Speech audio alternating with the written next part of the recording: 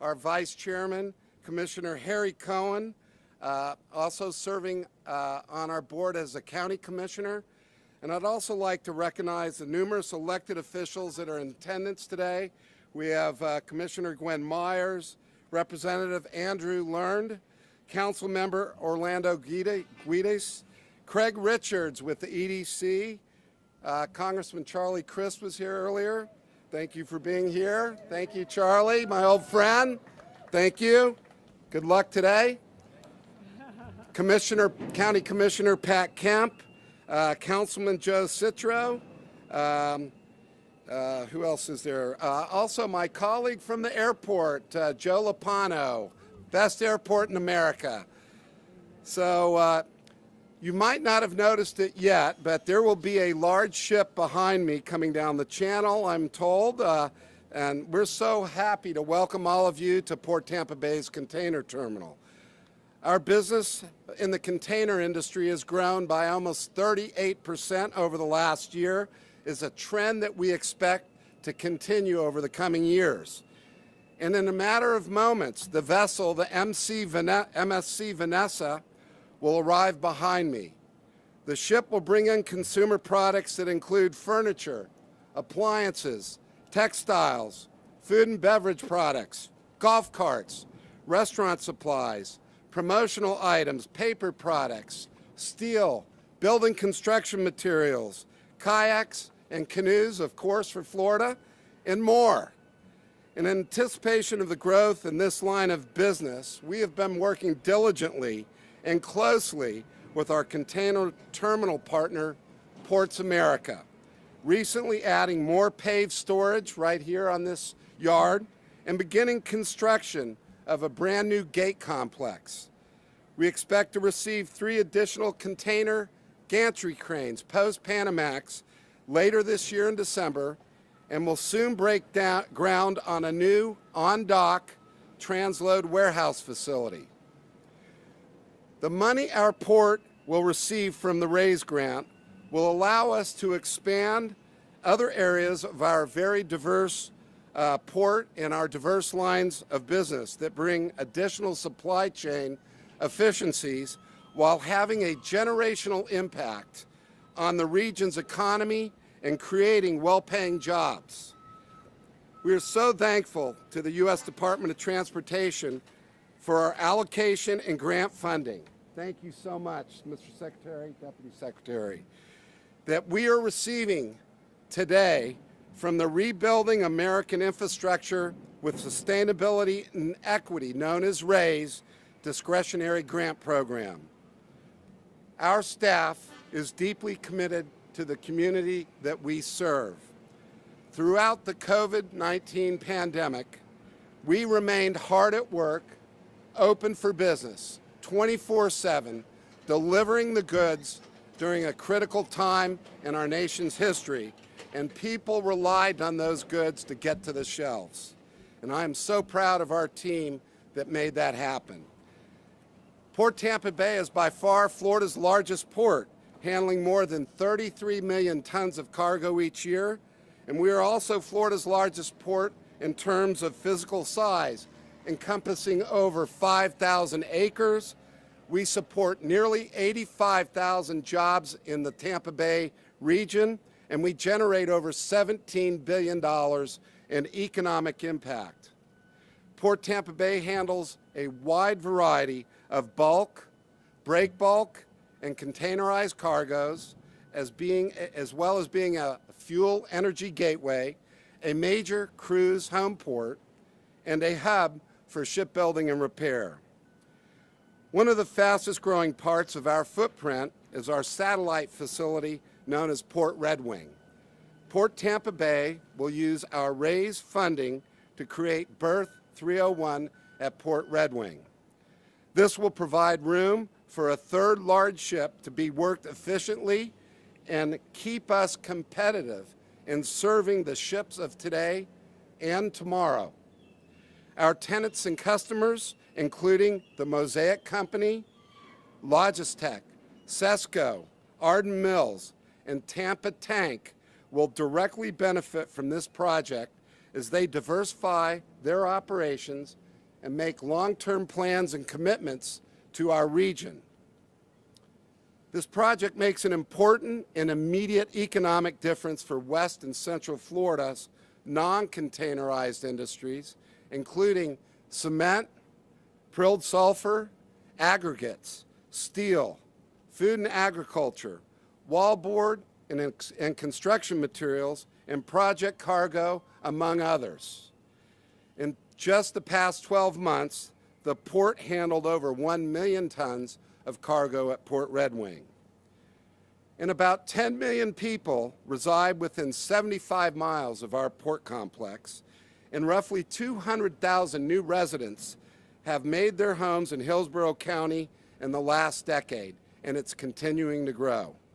As area construction projects continue to boom, construction cargoes are needed nearby, and it makes perfect sense that Port Tampa Bay is utilized as the port closest to all this growth in the region and the I-4 corridor. This project fully optimizes the supply chain economics.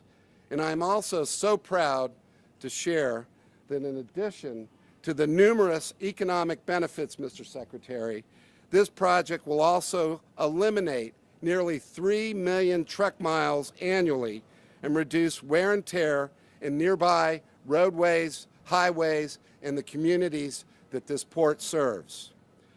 We will also aggressively support ladders of opportunity by introducing a Port Red Wing regional workforce outreach program to target certain businesses, such as those that are small or women, minority, or veteran-owned companies.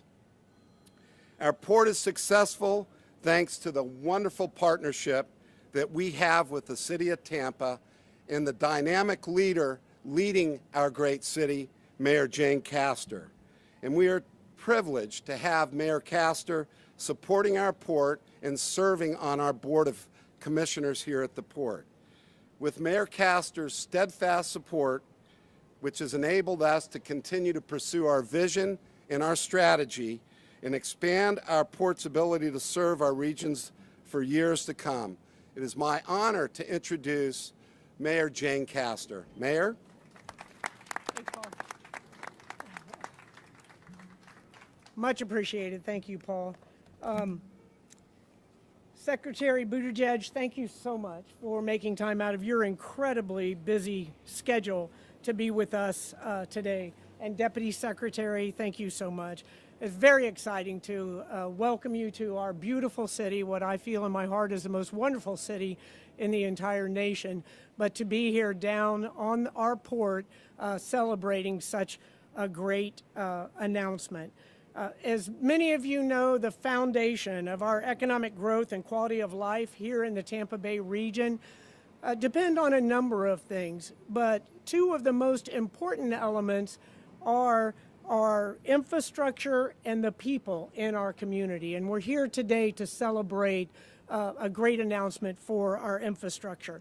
This new berth will provide Port Tampa Bay with greater capacity for larger ships, as we have heard, and giving us the infrastructure that we will need to improve and increase our supply chain in one of the country's fastest growing regions, which is what Tampa Bay is. At the same time, this project is going to create hundreds of jobs amongst one of our largest employers in the entire Tampa Bay region today. This is a big deal today, and we are very excited to be a part of it. It took an entire team to make this happen, starting with the Port of Tampa Bay and the leadership that runs this great port and grows it each and every day. But it also takes leaders at the federal level, without a doubt. And we like to thank our amazing Congresswoman Kathy Castor for all that she does for us. When it comes to championing Tampa Bay, she is the #1 person. She is the front of the spear that is always, always looking out for our best interests. So what I would like to do, if Secretary, if you could just get distracted on something, I would like to talk about all the projects that Congresswoman Castor has brought to our community, but I don't want you to think that this is all that we need. This is just the beginning, and we have so much yet to grow. Congresswoman Kathy Castor has brought the funding for our West River Walk, which we know is one of the jewels of our Hillsborough River on the east side, and now we'll have one on the west side. The Heights Mobility Improvements, which is another RAISE grant, and again, this Port Tampa Bay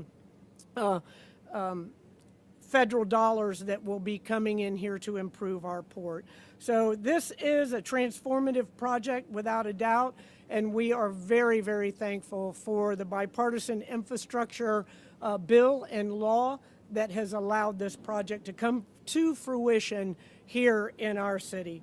And no one understands this potential like our nation's mayors. And I want to thank President Biden for appointing so many mayors to his administration, because I think I could get Mayor Pete to agree that mayors are the ones on the front lines getting it done each and every day.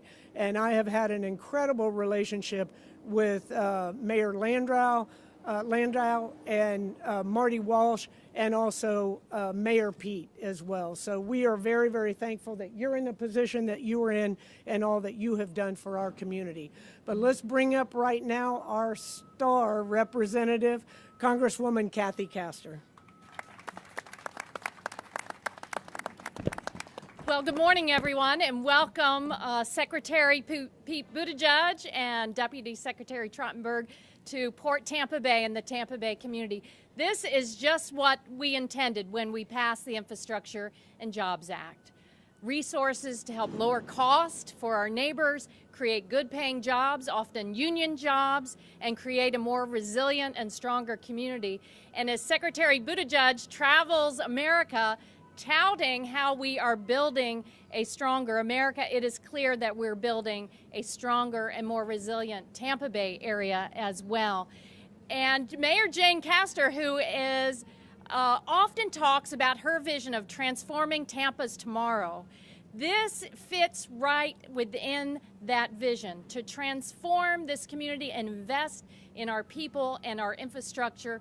Thank you, Mayor Jane, for recognizing that we are going to fight for every dollar to come to this community, whether it's for safer streets, sidewalks, roadways, the River Walk.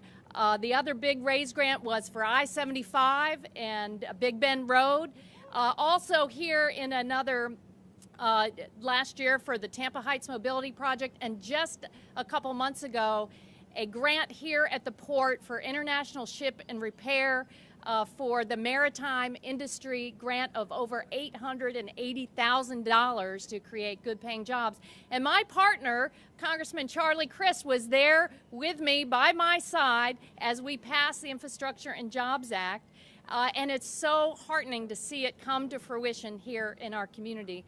I have to tell you a little secret. I saw Secretary Buttigieg just last week at the White House for the signing of the other historic investment package, the Inflation Reduction Act. And he told me this morning, he said, Kathy, every time I see you, there's good news. And Secretary Pete, I want that to continue over and over again. But that Inflation Reduction Act also is a historic investment where people win over politics, where we're going to lower the costs for people, but particularly, Paul, they're going to have significant new funding to clean up port operations, to electrify the port, reduce pollution, reduce emissions.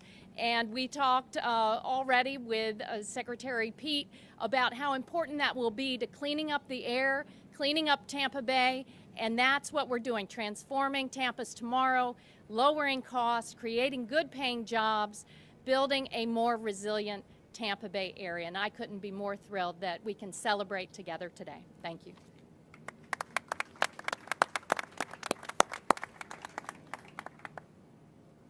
Thank you, Congresswoman Castor. You're so right. Every time you show up, good things are happening here. Kathy, please keep coming back. And Secretary, enable her to keep coming back. So it's now my pleasure to ask Ken Williams to come up and give some remarks. Ken is the president of Teamsters Local Union 79. Ken? What a great day to be in Tampa Bay. Who would have thunk that we would expand like this and create a footprint for all of the country? I'm going on 39 years as a UPS driver. I've seen economies grow. I've seen them fall down a little bit, but bounce back. And being on the front line during COVID was quite an experience for myself and my coworkers. But one thing we did is we came to work, and we worked to provide for the people in our communities. Keep it local. I'm also excited about the possibility of expanding our container service here in Port Tampa Bay, because I know that when factories start manufacturing in this country again, they'll need to get it to port. There's the brown truck. We can help. And we know that in my years of coaching high school wrestlers at a boys' school, that not every student was college bound, but you have to find a vocation. So I strongly support apprenticeship programs. In the last couple of years, STEM has been on the lips of a lot of folks, but I'd like to expand it to STEAM and throw apprenticeship in there, because we can do that. Sit on Career Source in Pinellas. We have the WIOA Act. There's avenues of relief for people to have good paying jobs with benefits and a retirement. And with benefits, you don't rely on the government services. We can do that. And I'd just like to thank the Secretary and the Assistant Secretary for coming down and visiting us here in Tampa Bay, because I know it won't be their last visit. And the Mayor, the Congresswoman, and you also for bringing our welcoming committee on the ship. So thank you, Paul.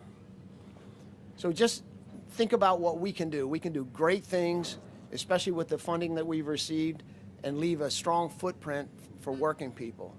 Thank you.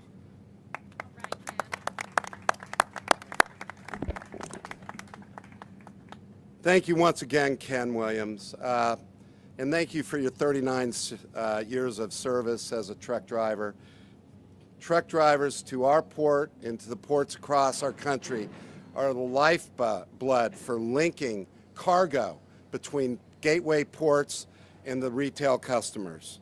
And we couldn't do it as a nation without them. It's now my pleasure to introduce U.S. Department of Transportation Deputy Secretary Polly Trottenberg. Deputy Secretary Trottenberg leads the department's implementation efforts for the $660 billion bipartisan infrastructure law, including dispersing, like today, the $78 billion in discretionary grants. So Secretary Pete, please keep helping Kathy bring the money home, and I would also ask Secretary Trottenberg to please help Kathy bring the money home.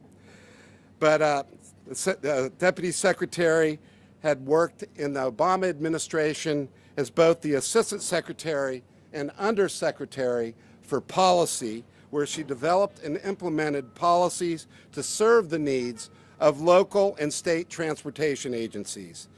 Port Tampa Bay is so grateful for the Deputy Secretary's work, and thank you once again for our raised grant allocation, and welcome Deputy Secretary Trottenberg.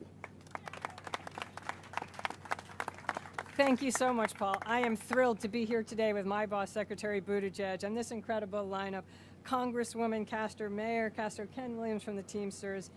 It is exciting to be here today, and as you've heard, thanks to the Biden-Harris administration's bipartisan infrastructure law, not only are we announcing the awards here today in Tampa Bay, but we are awarding 166 projects across the country for $2.2 billion. We're going to be creating jobs, opening up new contracting opportunities, and making our transportation system safer, more reliable, and more resilient. Here in Tampa, obviously, we are celebrating the award of the $12.5 million grant. I have to say, I'll make a joke, Paul. Tampa Bay, your ship has come in. Look at that. So first of all, let me offer congratulations to everyone in this group who helped make this grant possible today. It's a very competitive program, the RAISE program. We get 10 times as many applications as we have dollars for. So if you've won a grant, it means you've got a really top-notch project. The Secretary is going to talk about it more specifically, but I just want to say it is a thrill to be here and see these dollars at work that came from the bipartisan infrastructure law that the Congresswoman and so many of her colleagues were instrumental in getting passed. We at USDOT, we are very excited to partnership with you all. We're excited to roll up our sleeves and work closely here with you in Tampa and with transportation leaders all over the country to successfully execute all these RAISE grants. We look forward to seeing the work here in Tampa, the other projects across Florida, and across the country. And Paul, I'll turn it back to you. Thanks so much. Thank you, Deputy Secretary Trottenberg. It is truly a team effort in receiving these grants. Our team's done a great job, but I know, having worked in administration, how difficult it is to process all these grants. And I want to thank your team, Deputy Secretary and Secretary, for everything theirs. They're often very available, they're very helpful, and even when you do not receive a grant, which has happened to us before, they give you great feedback on how to improve your opportunity to get the grant. So it is now my distinct honor to introduce U.S. Department of Transportation Secretary Pete Buttigieg. The Secretary was sworn in February 2021. His focus as Secretary is to deliver the world's leading transportation system for the American people and our economy.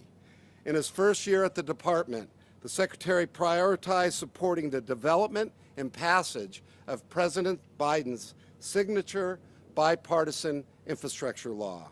And since the law's passage, Secretary Buttigieg and his team have focused on effectively delivering the investments provided by this legislation, just as he's doing today, including the RAISE grants, infra grants, port infrastructure grants, and we are so thankful to welcome here, big Port Tampa Bay welcome to the Secretary to deliver today's grant. Mr. Secretary, welcome.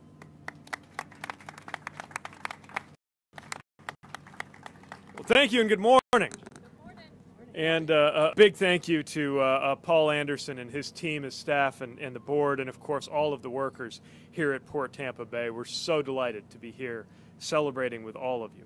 I want to thank Mayor Jane Castor, who is doing such terrific work here on the ground. I continue to believe, even more than I did when I was mayor, that is where so much of the action is, and the job has only become more demanding since I wore that title myself. So thank you, Mayor, and thank you for the warm welcome, and I do mean warm. Thank you to Representative Kathy Castor for the terrific work. She's right. Whenever I see her, something good is going on, and today is definitely an example of that. Congressman Christ, I want to thank you for joining us on obviously an exceptionally busy day, and for your support for this historic funding in this Infrastructure Investment and Jobs Act. And I want to acknowledge my colleague, Polly Trottenberg, who provides such important leadership and day-to-day direction in the department. Rare for us both to be in the same place, because she's usually wherever I'm not. And it's a treat to be together, and we wanted to be here together because this is such a great example of what the Biden-Harris administration's vision for building a better America looks like in practice. We had a lot to celebrate, and much of that, I just want to emphasize again, is thanks to the tireless work of Representative Castor, Representative Christ, every member of Congress who supported this effort. And there's so many other things we're celebrating too. We were just at the White House, as Congresswoman Castor noted, with President Biden signing the Inflation Reduction Act. That's going to make a difference for so many people here and across Florida and across the country, making prescription drugs more affordable for seniors, making health insurance less expensive, helping families save money on their utility bills. And I want to emphasize the bipartisan support for that bill among the American people. Regrettably not in the House of Representatives, but around the country. People from both parties understand what that means, and I'm so pleased we got that done. And meanwhile, thanks to this bipartisan infrastructure law, a once-in-a-generation investment in our infrastructure, we get to say yes to more good projects than ever. I do want you to understand, as the Deputy Secretary emphasized, how competitive this project, this effort is. We had $13 billion worth of applications, and we're able to fund about 2 of that. So the mayor, the congresswoman, all of the leaders here have a lot to be proud of, that this is one of the projects that made the cut. Now, it's easy to talk about all the issues and challenges that we have in American transportation. Harder to actually roll up your sleeves and get something done. That's exactly what we're doing here. And I want to also stress that this program that's bringing us these funds is community driven. It's based on the idea that all the ideas and the plans and the designs shouldn't come from Washington, but more of the funding should. And that's exactly what we're doing by supporting this local vision. Tampa's just one of 166 communities across the country getting good news this month through this program alone. And this program, thanks to that legislation, is larger than it's ever been before. When you look through those project applications, you see the passion that communities have to have stronger, safer, cleaner, more vibrant and inclusive economies. And here we have an example of that. That is why I am thrilled to be here to celebrate the award to the Tampa Port Authority of $12.6 million to build that new berth at Port Red Wing. We're delighted to be part of this. As the largest port in Florida, Port Tampa Bay is crucial to the region's economy. It's an essential part of our entire country's supply chain. The ship you see behind me likely contains furniture and other goods for our homes. And this port brings in everything from construction materials to fertilizer to energy. When those goods move more efficiently, that is part of our fight against inflation, too, because efficiency and fluidity in goods movement helps us keep shipping costs under control. The workers who help these ships come and go, who unload the cargo and do so much more to keep us up and running, have endured an incredibly difficult 2 years. I want to recognize Ken Williams and all of the workers that he represents, who are the most important part of our supply chains.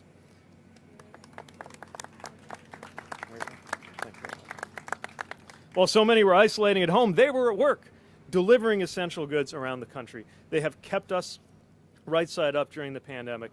We owe them our thanks, and we also owe them a recognition that what we call infrastructure, they know as their workplace. And they deserve a better workplace, and that's part of what we're delivering too. When the new berth is complete, this project will mean that Port Red Wing can dock 3 of the largest cargo ships at the same time. It'll create over 800 jobs at the port and support industries that account for 85,000 jobs across the state. In its first year alone, it'll save drivers nearly 3 million miles of unnecessary travel.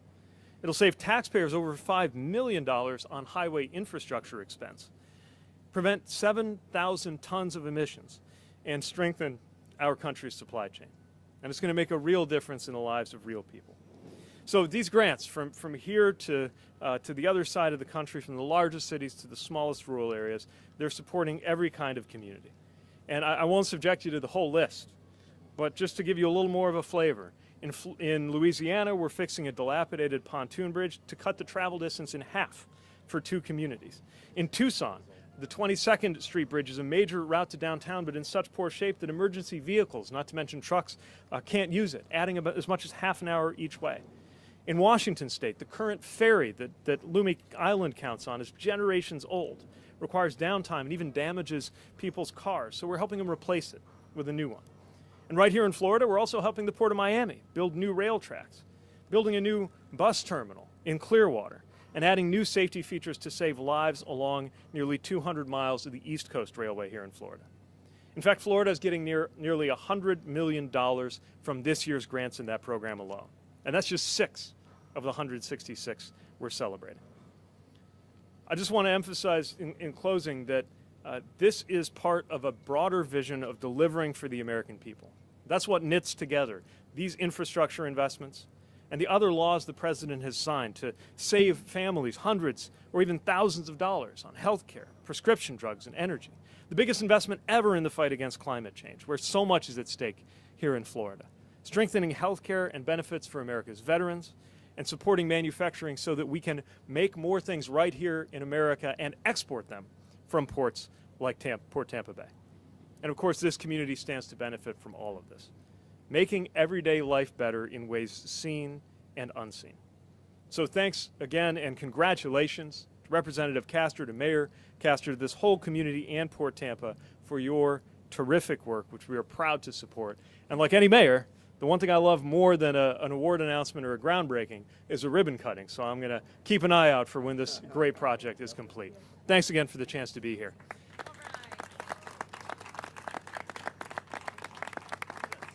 Just before going to Q&A, I think if we have any Spanish language media, I'll just do a quick recap.